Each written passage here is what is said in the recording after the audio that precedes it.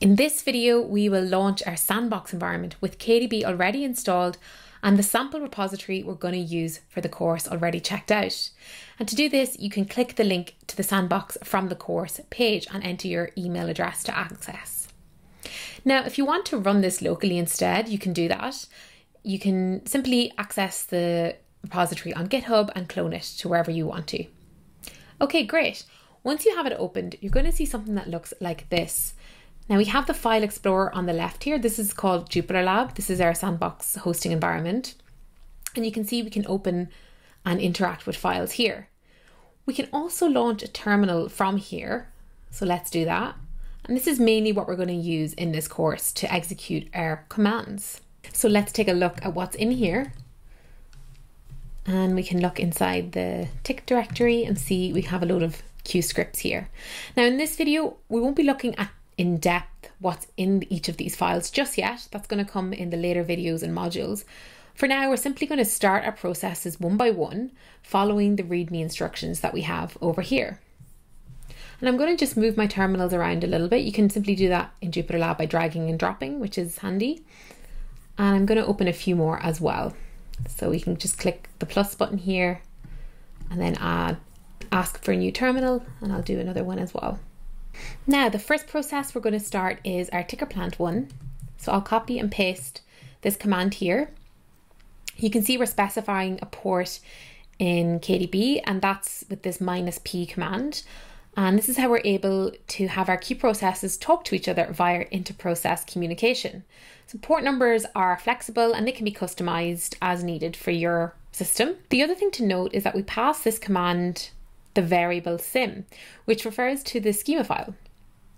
And in our case, the schema file is simply called sim.q. So we'll just take a quick look at that as well, so we understand what's happening. So I'll just drag that up here so we can see it better.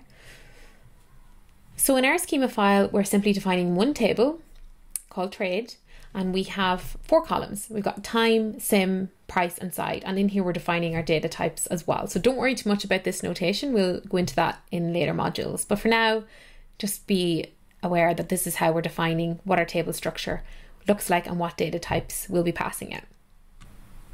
Okay, let's start our ticker plant. So we've taken that command from our README file, and we can see it's now launched, and we're into this Q command prompt line here. Now, to check if it started okay, we can run .u.w, which is an inbuilt variable which is storing the lists of all the tables in the process and also subsequent processes that have subscribed to the ticker plant. So because we see nothing on the right hand side of the trade table name here, that means nothing's yet subscribed. Okay, the next process we need to start is our RDB. So we're going to take that command and we're going to launch that in our second terminal. Now, this is on port 5011, and remember, this process is the one that's saving a copy of today's data in a table. And we can see if we run this tables command, we get a list of all the tables in the process. So we've got one called trade, I'll just call that, and you can see we've got an empty table here with 4 columns, and these are the same columns that we specified in the sim.q file. So we haven't launched any feed handler or upstream data yet, and that's why the table is empty. Now, if we run .u.w again over here, we'll see one thing has changed. We have this integer number next to the table name, and this is our subscription from the RDB process to the ticker plant, and that's how we know it's now listening and it's hooked up. Now let's get some data flowing into our system. We are going to do this manually for now, just for the quick start, so that you can see what's happening at each step. So let's open up this feed.q script and we can execute the commands one by one. So I'll just drop that up to the top here. Now to execute this, I'm going to start a new Q process. I don't need a port, just typing in Q here, and we're going to run this line by line. So the first thing here is the hopen command, and that's the connection opening to the downstream process. And we can see it's 510, which we know is our ticker plant on the left hand side. So if we run that, now then we're going to generate some dummy data using this line of code that's commented out on line 8. This is just some Q code that creates a table 2 rows in length with the columns time, sim, price and side. Now you might remember this is the exact schema that we have defined in sim.q, and it's important that these schemas match. That's really important. Otherwise you're going to get a mismatch in your data that you're sending in and your schema that you have defined. Okay, I'm going to run this line of code again. Don't worry too much about notation. We'll be talking about exactly how this is what's happening and what's going on here in a future video. But for now, we run that and we check the trade table, and we can see we now have 2 rows in our table. If we run it again, we've got another 2 dummy rows in our table. So we're effectively capturing live data at this point. So great. What happens next? Well, typically, as I mentioned in the previous video, when we get to the end of the day, we save today's data to the HTTP process. So let's start a HTTP process on, I think it's port 5012. Yeah, we're going to start this one next.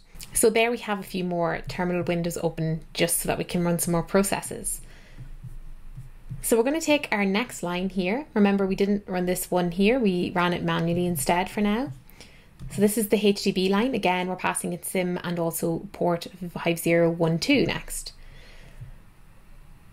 Now, if we look here, we don't have a trade table yet in this process. And that's because we haven't ran the end of day scenario yet. So that we're not waiting around for hours for the end of the day, we're going to fake it on our ticker plant by manually executing the code that does this behavior. So it's a function called .u.end of day.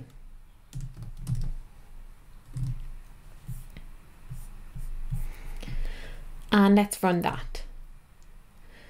So if we have a look at our trade table, we can see that we now have the 4 rows of data in there as well. We can see on our RDB, our trade table is now empty, which is what we'd expect because we clear out the memory of the RDB at the end of the day so that it'll be ready for tomorrow's data capture. And we can also see we have this variable .u.d, and this is saving the current day. So we can see we've now increased by 1 day from the 15th to the 16th. Now we can also look at this directory structure on disk to see what's happened. So we can see we have this folder called sim, and inside here we've got 1 day, which is the 15th. We've got the sim file, and in here we have our table trade and then the 4 columns inside. Now there's a few other things here I haven't mentioned yet, like sim and the structure of this. We will see that again later on, but for now we can see that holistically at a high level that the end of day process has happened and our data is now on disk successfully. Okay, great. Nearly there for the quick start. We just have 2 more processes we're going to run. One is our real-time subscriber. And for this one, we've told the process to save a second table called latest sim price, which is going to keep a record of the latest price for each symbol. Now this is just a toy example to show the functionality of the real-time subscriber, but we will be creating more advanced analytics that are truer to what you'd find in a real life in a later module. So for now, let's start it up.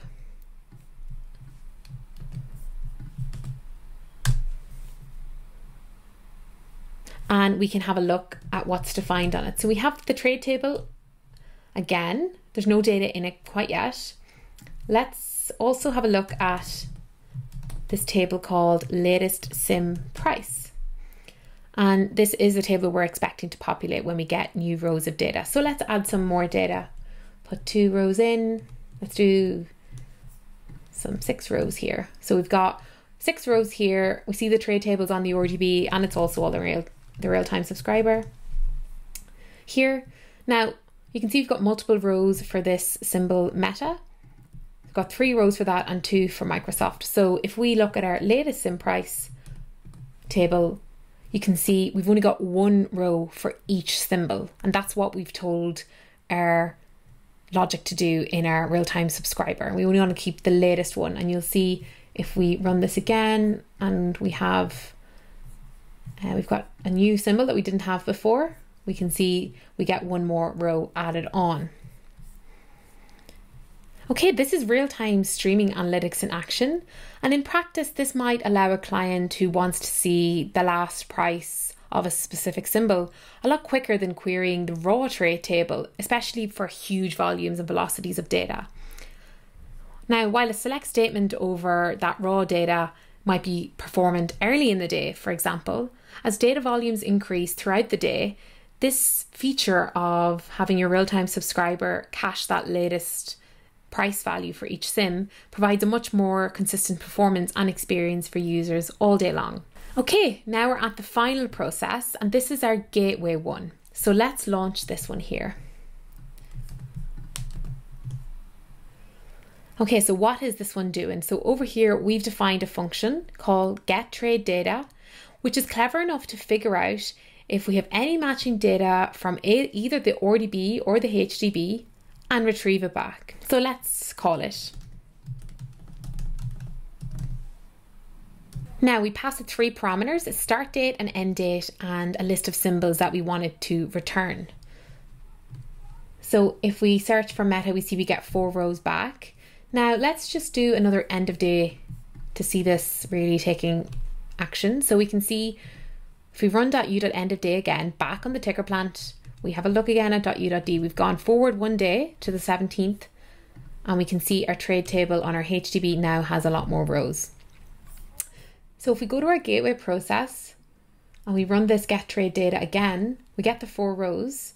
You can see the date has now gone on by 1 day, and we can just do that again, load in 2 rows, run our end of day, and we should see we get some new rows down with a new date. And we didn't need to know the port number for either the RDB or the HDB, and we weren't concerned with where the data was. Obviously we have a wide data range here, and you could limit that if you wanted to as well.